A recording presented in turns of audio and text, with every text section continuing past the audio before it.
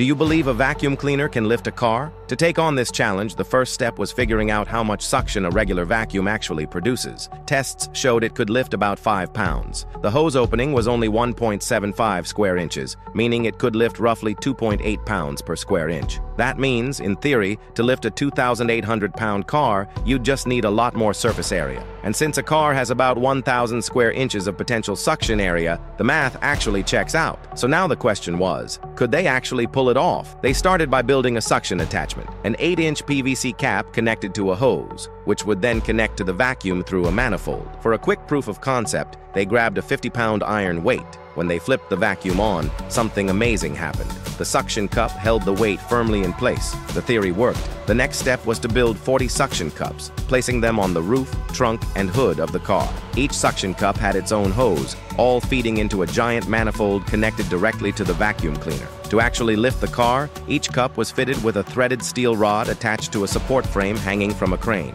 Once the vacuum was turned on, the crane would lift the frame. If the suction held, the car would rise. If not, it would drop right back down. To save time, they had already built the 40 suction cups in advance. At the test site, they installed everything and swapped in a more powerful vacuum to boost their chances. They turned it on, positioned the suction cups, and the crane began lifting slowly. The car actually started to rise, but then the cups lost grip and the car dropped back down. Upon inspection, they found the hood had a curved section that caused the cups to pop loose. They replaced it with a flat hood and tried again. Same result. The closest they got was lifting the back of the car about an inch off the ground before it slipped free again. It was clear. PVC suction cups weren't the ideal material for this job, so they redesigned them. The new suction pads were large wooden boxes made from plywood with wheel well sections shaped to match the car's curves. They added rubber seals for a perfect airtight fit. 3 of these wooden suction boxes were placed on the car, creating a suction area of 4,000 square inches, enough to lift 11,200 pounds, more than 4 times the car's weight. Then came the big test. They switched on the vacuum and the inside of the boxes quickly became a vacuum chamber. The crane lifted the frame, and the car actually came off the ground, hanging there for a full minute. For dramatic effect, they raised it as high as they could, then shut off the vacuum. The car immediately crashed to the ground, completely totaled. And just like that, they had successfully pulled off the incredible feat of lifting a car with a vacuum cleaner.